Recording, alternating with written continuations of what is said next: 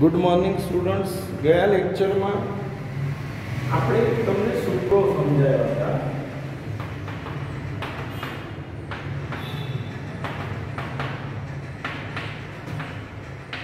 સામાયિક શ્રેણીનું જે મુખ્ય સૂત્ર છે, આલેખ ગણાયા હતા અને જેનું સૂત્ર છે એ સમજાવ્યું. હવે આપણે એ સૂત્ર પરથી દાખલા ગણતા શીખીએ છીએ.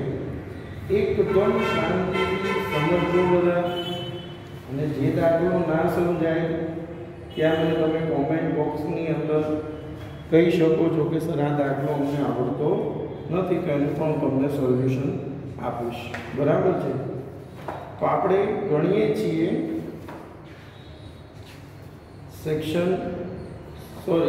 સામયિક શ્રેણીની અંદર ઉદાહરણ નંબર 3. ઉદાહરણ 3 થી શરૂઆત કરીએ છીએ. શાંતિથી હું રકમ વાંચું છું અને ખાસ આ આની નાખું છું જેથી આપણને આખી સ્પેસ યુઝ કરવા માટે મળી શકે.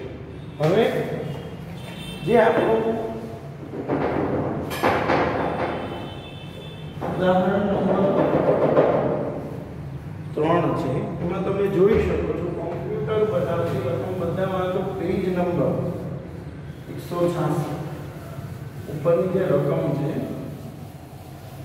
એ બધાએ વાંચવાની છે.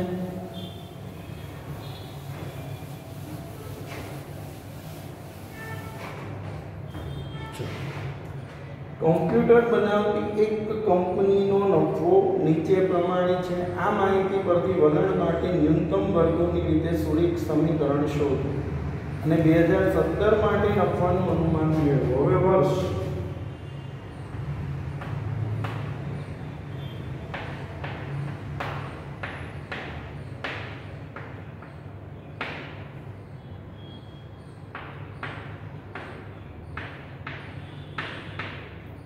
મેં તમને કીધું તો વર્ષો એટલે આપણે ટી આપણી જાતે લખવાનું. ટી 1 2 3 4 અને 5 અને પછી વાયની જે રકમ છે એ લખી લેવાની. વાયની કેટલો છે? વાયની કિંમતો 31 35 39 41 અને 44 ટોટલ 15. સૌપ્રથમ ટી બાર સિગ્મા ટી અપોન n 15 ભાગ્યા 5 3 y બાર સિગ્મા y અપોન n 190 ભાગ્યા 5 38. મેં તમને ખાસ કીધું હતું કે આપણે કોઈ પણ દાખલો ગણીએ તો સૌપ્રથમ શું શોધવાનું? બરાબર, આ મળી ગયું. હવે શું કરવાનું? બંનેનો ગુણાકાર એટલે કે ty 31 31 35 70 39 170 41 164 164 એક ને સાથ 8 ને 4 12 નો બગડો વધી 1 ને 3 4 ને 7 11 ને 12 ને 14 ને 20 ની 0 2 ને 3 ને 4 ને 602. ઓકે, ty એટલે પછી શું આવશે બેટા? t square. 1 નો વર્ગ 1 2 નો વર્ગ 4 3 નો વર્ગ 9 16 અને 25 અહીંયા આવશે 55. હવે સૌપ્રથમ દાખલાની અંદર બરાબર છે વલણ રેખાનું સમીકરણ. તો વલણ રેખાનું સમીકરણ શું છે સમજીએ. વલણ રેખાનું સમીકરણ y કેપ બરાબર a b આ સૂત્ર છે, જેમાં આપણે પહેલા શું શોધીશું? b. તો b બરાબર n sigma ty sigma sigma n sigma t square minus sigma t square. n એટલે 5 sigma ty 620 sigma t 15 અને sigma y 120.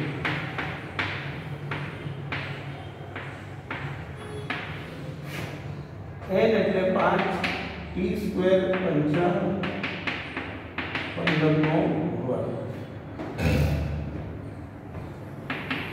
3010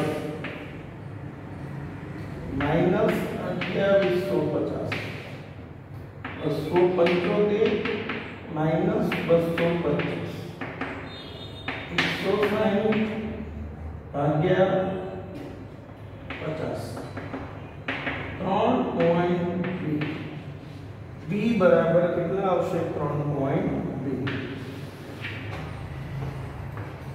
a બરાબર y બાર માઈનસ bp બાર y બારની કિંમત છે 38 b ની કિંમત છે 3.2 p બારની કિંમત છે 3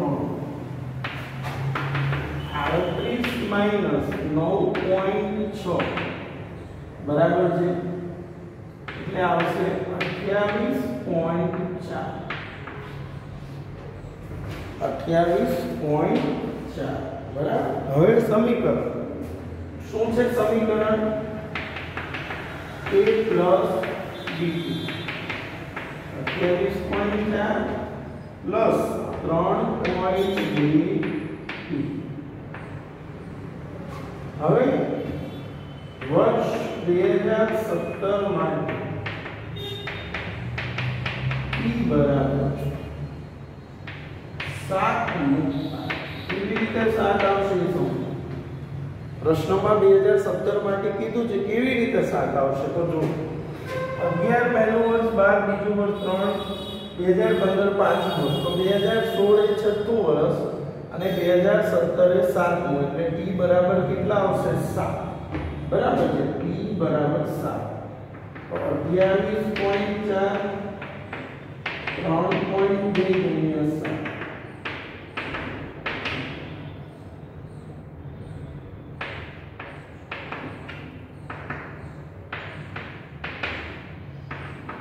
50.8 તો આ થયું 50.8 આમ આપણે લખવાનું છે ને આમ વર્ષ 2017 માટે નફાની અનુમાનિત કિંમત બરાબર છે 50.8 લાખ રૂપિયા થાય કારણ કે રકમ જે છે એમાં y છે એ શેમાં આપેલો છે લાખ રૂપિયામાં એટલે એવું લખવું પડશે બરાબર છે આ થયું આપણું ઉદાહરણ નંબર 3 હવે આપણે ઉદાહરણ નંબર 4 કરીએ છીએ પહેલા બધા દાખલો છે એ કોપી કરી લેશે અહીંયા સ્ટોપ કરીને વિડિયો બરાબર છે ચલો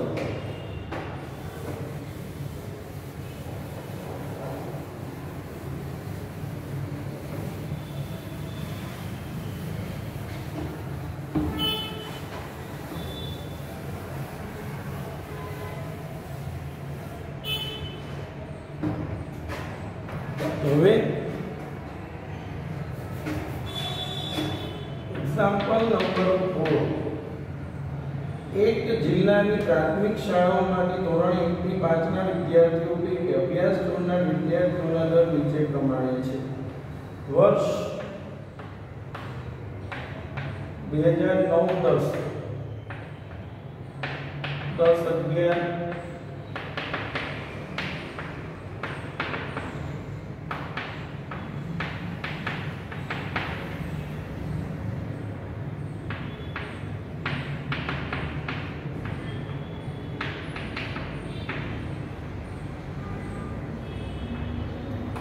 માં આપણે શું લખીશું 1 2 3 4 5 6 7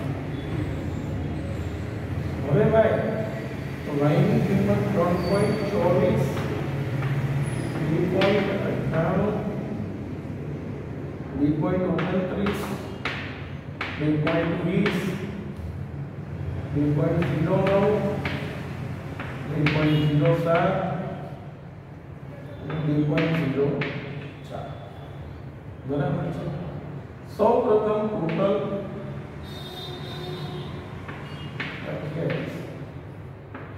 टोटल 4 ने 8 12 ने 21 ने 9 30 ने 37 ने 4 41 4 ने 6 ने 9 15 ने 17 ने 19 ने 9 1 ने 3 4 ने 6 2 8 2 10 12 2 14 2 16 16.45 સૌ પ્રથમ ટી બાર બરાબર ટી અપોન એમ યા 7 સિગ્મા વાય અપોન એન 16.91 ભાગ્યા 7 2.42 હવે સૌપ્રથમ બંનેનો ગુણાંક તો ty 3.24 5.96 6.87 8.80 10.45 12.42 14.42 17 ને 5 22 ને 24 ને 8 32 નો બગડો વધીએ 3 ને 5 ને 9 14 ને 8 22 ને 8 30 ને 4 34 ને 4 40 ની 0 4 ને 3 7 ને 5 12 ને 6 18 ને 8 26 ને 36 ને 12 48 ને 14 62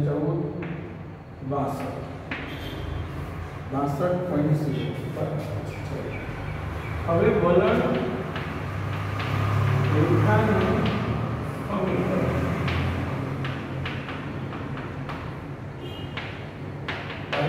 बराबर a plus b सौप्रथम b n sigma dy sigma t sigma y n sigma t square minus sigma t square बराबर n sigma dy minus sigma t sigma छेदमा n sigma t square minus sigma t n dy 62 ને t square આપણે બેટા રહી ગયું 1 નો વર્ગ 4 9 16 25 36 અને 49 total 140 ચલો 7 ગુણ્યા 62.0 સિગ્મા t નું ટોટલ 28 ગુણ્યા 16.91 7 गुणिया 140 माइनस 28 નો વર્ગ તો ગુણાકાર કરીશું તો એનો જવાબ આવશે 434.14 434.14 માઈનસ 28 ગુણ્યા 16.91 448 માઈનસ 744 બરાબર છે તો બાદબાકી 434 માંથી બાદ કરીશું તો આવશે 439.34 માઈનસ છેદમાં 980 માંથી 184 784 તો 196 બરાબર ભાગાકાર આવશે -0.2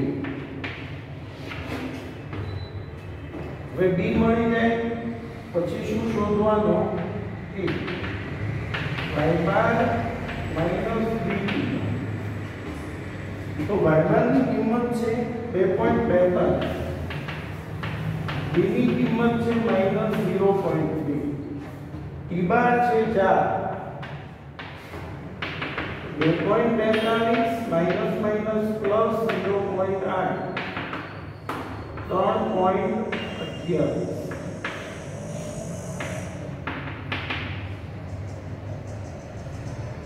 a plus bt minus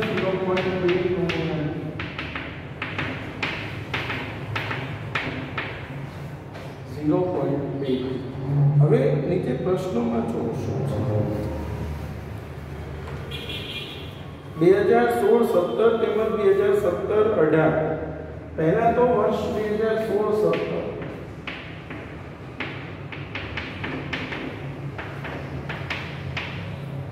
p બરાબર હવે તમે સમજો 15-16 એ 7મું વર્ષ તો 16-17 એ કેટલામું થશે 8 2016-17 માટે t બરાબર 8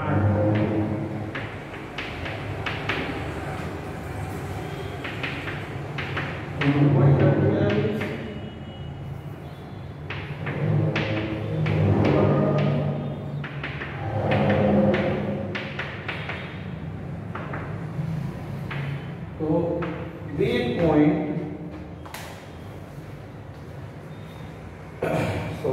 1.62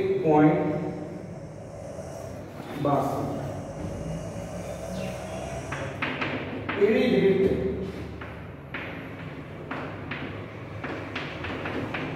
18 માં t બરાબર 9 તો 3.28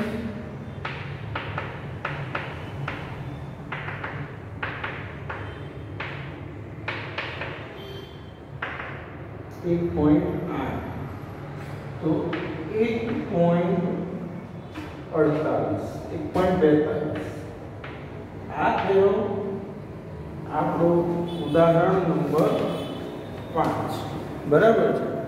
જો આપણે બે ઉદાહરણ ગણ્યા, ઉદાહરણ 3 અને ઉદાહરણ 4। હવે સમજો તમે કે આ દાખલા આમ જોવા જઈએ તો જે આગળનું ચેપ્ટર છે એ જ પ્રમાણે બધું આવે છે। હવે આપણે જે ભણવાનું છે ઉદાહરણ 4 પૂર્ણ કર્યું તો હવે આપણે એક ઉદાહરણ નંબર 5 ગણીએ છીએ બરાબર છે। તો ઉદાહરણ નંબર 5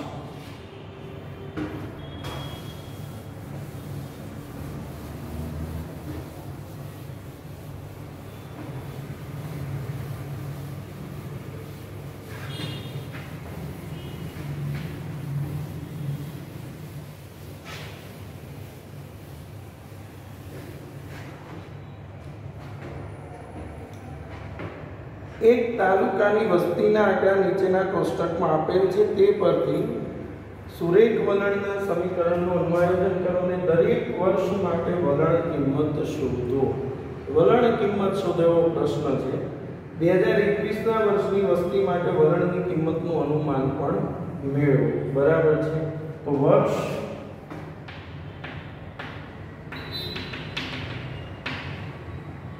1951 71 81 91 2001 અને 2011 આપણે ટી લખીશું અને તમને સમજાયું છે 1 2 3 4 6 અને 7 y આપેલો છે કે 15.1 16.9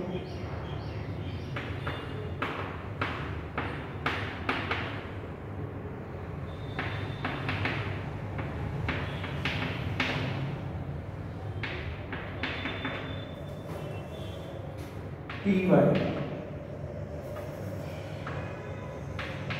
સૌપ્રથમ ટોટલ કરી લઈએ।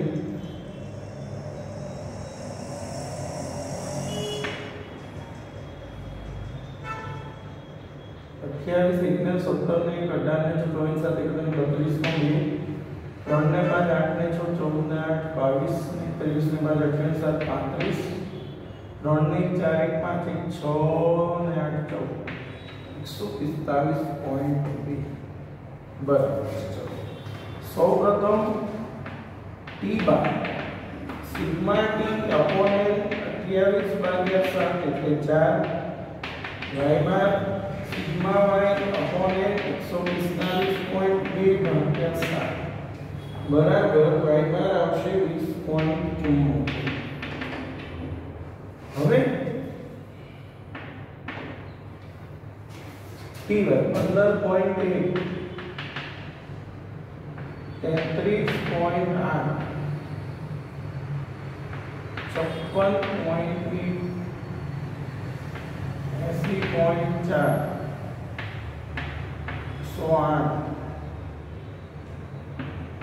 150 ને 4 154.2 189.7 બરાબર છે।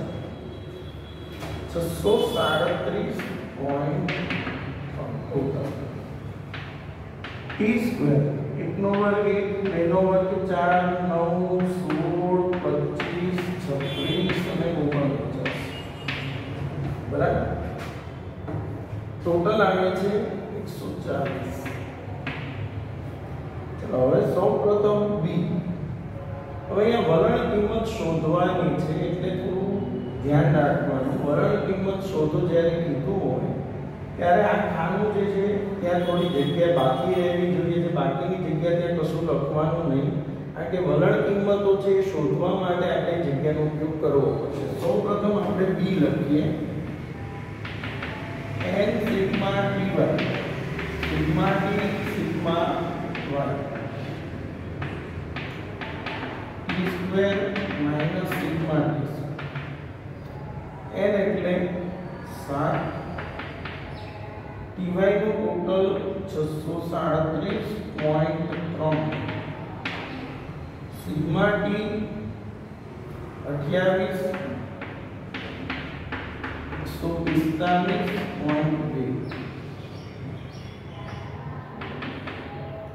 t સ્ક્વેર 140 માઈનસ 28 નો વર્ગ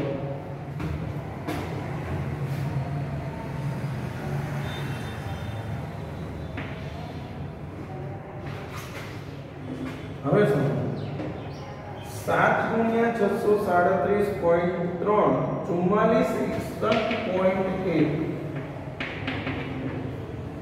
माइनस 28 गुणिया 145.2 4065.6 छेदમાં 980 724 तो બાદબાકી આવશે 395.5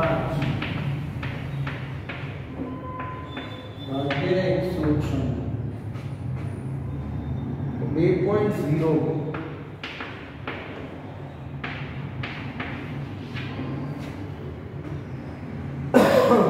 હવે બી મળી ગયો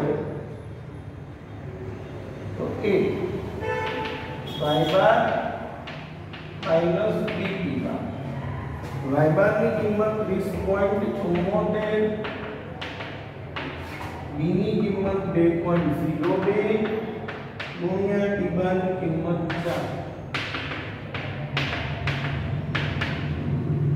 8.08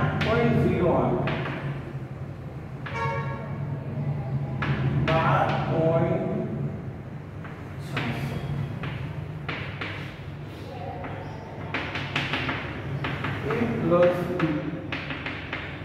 8.66 प्लस 2.08 वर्ष 2021 માટે t બરાબર. હવે તમે પહેલા સમજો t કેટલો લખાશે. તો 11 એ 7 હતું તો 21 એ 8 આવશે કારણ કે 10 વર્ષનો ગેપ છે એટલે t બરાબર 8 મૂકવા. તો 12.66 પ્લસ 2.02 ગુણ્યા 8 प्लस 16.16 28 point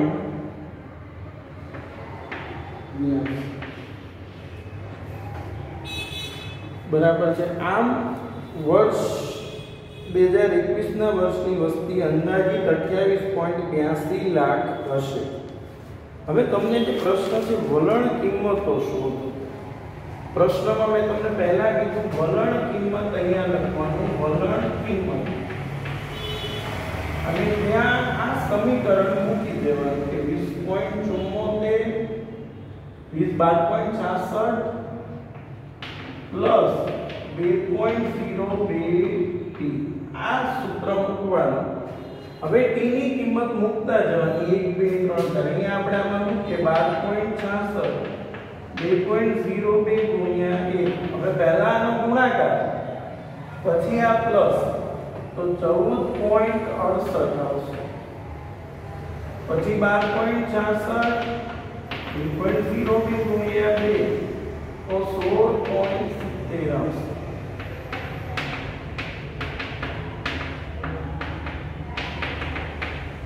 18.72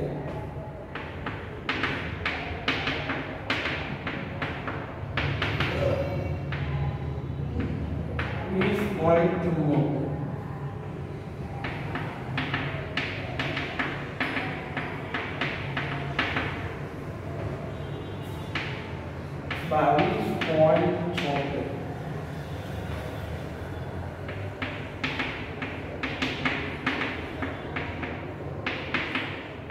22.76 24.11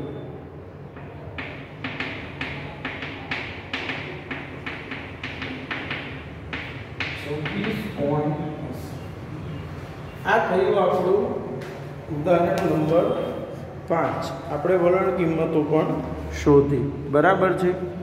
હવે આવતા લેક્ચરમાં આપણે ઉદાહરણ 6-7 ભણીશું અને તમારે 4.2 ના દાખલા છે એ પછી ગણવાના છે. હું ઉદાહરણ 6-7 કરાવી દઉં, પછી 4.2 ના જે દાખલાઓ છે હોમવર્કમાં ગણવાના છે. Thank you.